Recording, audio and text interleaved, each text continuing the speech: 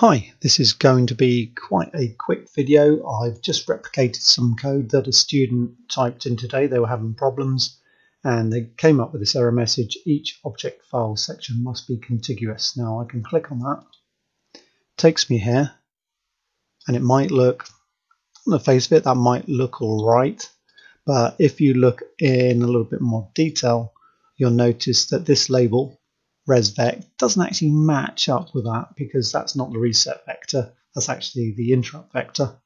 But the important thing is we've already used that label, so and correctly used the label here, because address 0 is actually the reset vector.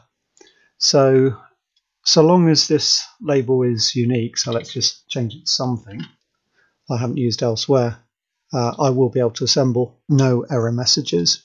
And I'm not going to leave it AAA, so I'm going to call that one int vect, or you can call it ISR, interrupt service routine, or whatever you want. Okay, so ISR vector, yeah, that's what I'm going to call it, and then just assemble, and sure enough, it assembles just fine.